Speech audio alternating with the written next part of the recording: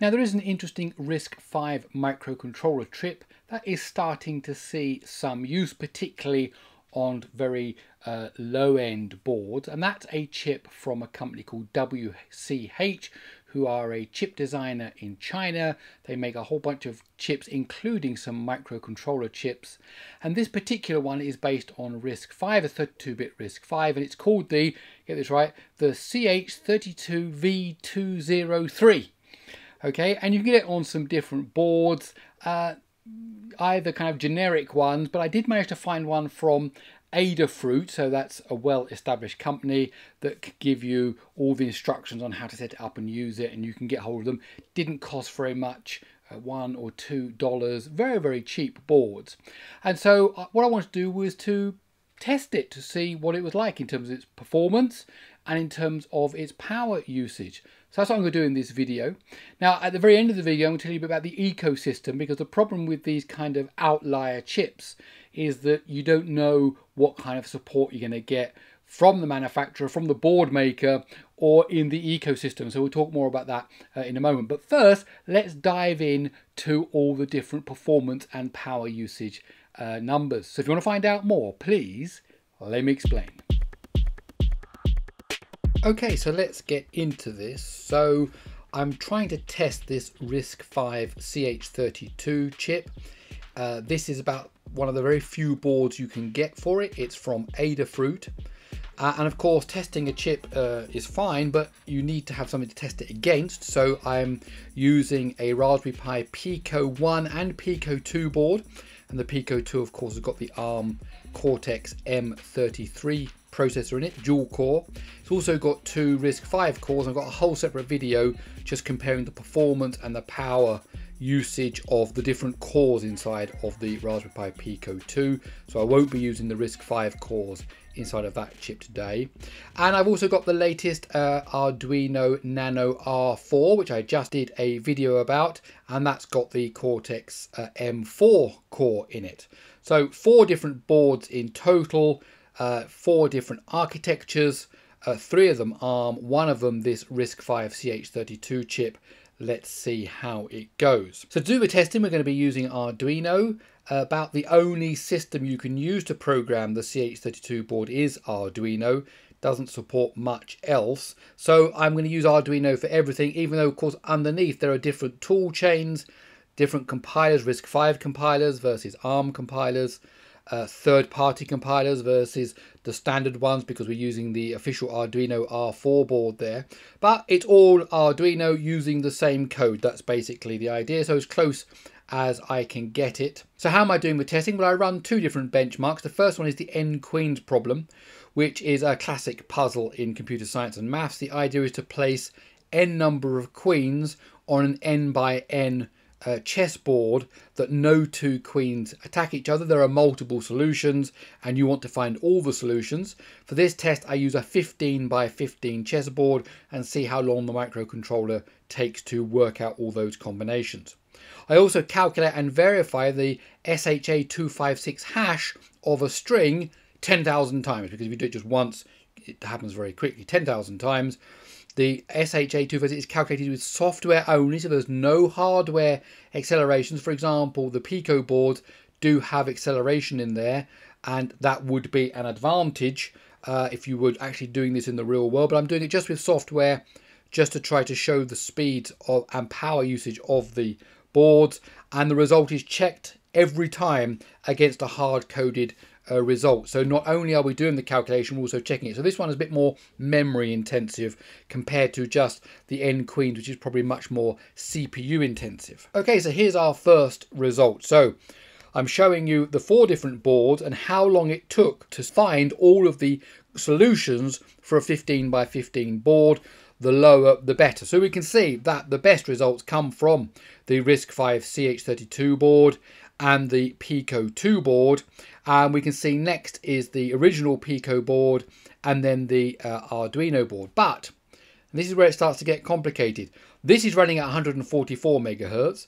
This is running at 200 megahertz.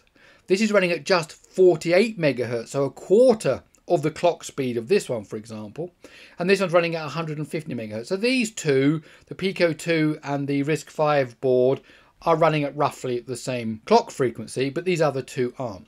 Now what we can do is we can do a bit of maths and we can level all that out to reimagine it. What would be the result if they were all running at just 48 megahertz? Now many of these boards you can set the clock speed as a software configuration when you compile the binary. It's one of the options you can set in the Arduino there. So what do we get? Well, this is what it looks like if everything was running at 48 megahertz. We can see that, again, lower is better, that the Pico, although it's running at 200 megahertz normally and it was doing quite well, actually that's the slowest when it comes down to it. Now, of course, that's got the M0 Plus board in it, which is the smallest ARM core really that you can get, especially compared to an M4 and M33, which are much more beefier, much more performant cores.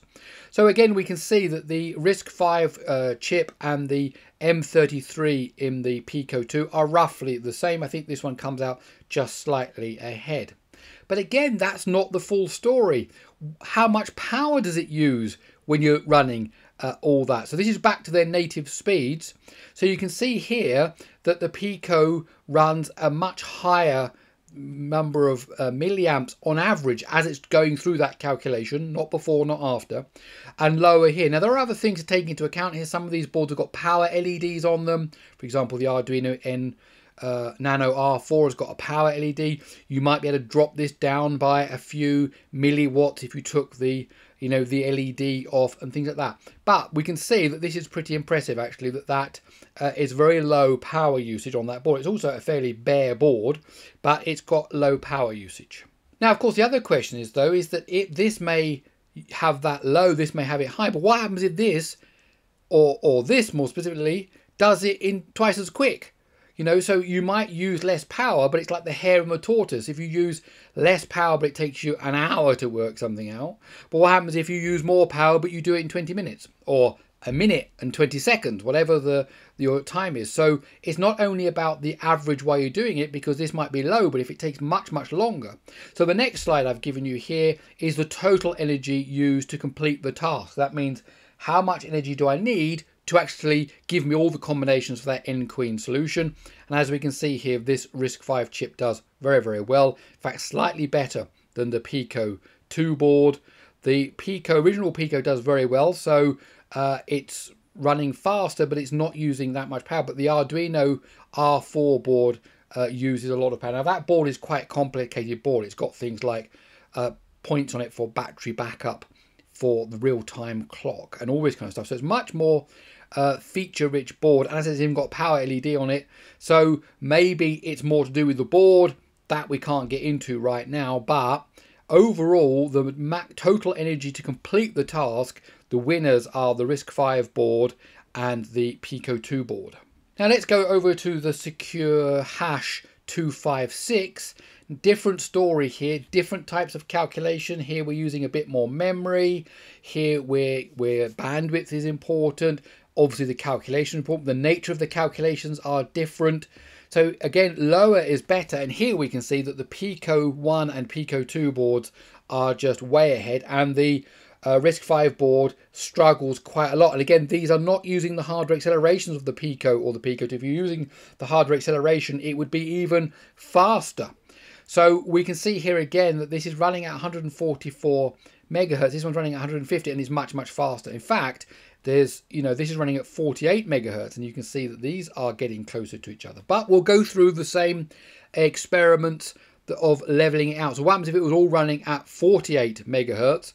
Well, there you can see if it was all running at 48 megahertz, this RISC-V board is quite slow compared to all the other ones. So quite different to the n-queens problem there. So what am I thinking from this? My kind of thinking is that maybe at just pure stuff that's inside the CPU, doesn't go outside the CPU at all, doesn't hit the bus, doesn't do anything like that, it seems to be doing very well. As soon as you go outside of just what you can do in the registers and inside the core, things get a bit different. So overall here, the Pico 2 is the best board by quite a long way. Again, power consumption is important here. The RISC-V board is redeeming itself a bit. We can see here that it's using less power than all the other boards. These are at their native speeds now, so 144 megahertz compared to 150 megahertz and so on. And the Pico 1 board uses the most power on average during the phase where it's doing the calculations. And what does that mean for total energy to do the whole thing? Well, again, we want to complete all of those calculations for the hash 10,000 times, and it's the Arduino Nano R4 board that uses the most. Again, a much more complicated board with a whole bunch of other features on. The Pico 2 does the best, that M33 absolutely brilliantly there. And next is the RISC-V board, and then the Pico. So really a mixed bag. It depends on what particular thing it is that interests you for the board, for the MCU and the board that you're picking. Okay, so there you have it. So depending on what your exact needs are, there is certainly a room for considering this particular RISC-V chip. Now, I said we'd talk about the ecosystem, and this is the main problem. There is only one way really to program this at the moment, that is using the Arduino ecosystem. And when you go to Adafruit's page, they do state very clearly on several occasions, this is in early development, this is not officially supported, this is what we've been able to put together. And it does work. It took me a lot longer to get it working than it would a normal Arduino board or a Raspberry Pi Pico board, something that comes from something that's better established. There are several hoops you have to jump through, downloading GitHub repositories and kind of all this kind of stuff. And even in the end, I couldn't get it to work purely inside of the Arduino IDE. I had to do some external steps always to upload the program onto the board once the binary was created by the Arduino setup. But it did work, and I was able to run those tests. That particular board from Adafruit comes, for example, with a NeoPixel. I was able to control the NeoPixel in my testing. So all of that works, but it is an outlier in terms of what you can get at the moment. Now, hopefully that will improve, but just know if you do get one of these, you might only pay $1, $2 for them, but you're going to put in several. I think it took about 4 hours to get the first program working on the board in the end. So just, you know, there is a learning curve. It's not just plug and play like it would be maybe with other types of boards. Okay, love to hear your thoughts. Is the price that they are so cheap, is that just the important thing for you? Or is it the power efficiency? Is it the computing power? Is it the ecosystem? What is it that you look for the most? Do tell me in the comments below. Okay, that's it. My name's Gary Sims. This is Gary Explains. I really hope you enjoyed this video. If you did, please do give it a thumbs up. And also, if you like these kind of videos, then I invite you to stick around by subscribing to the channel. Please do also check out my Patreon page. Okay, that's it. I'll see you in the next one.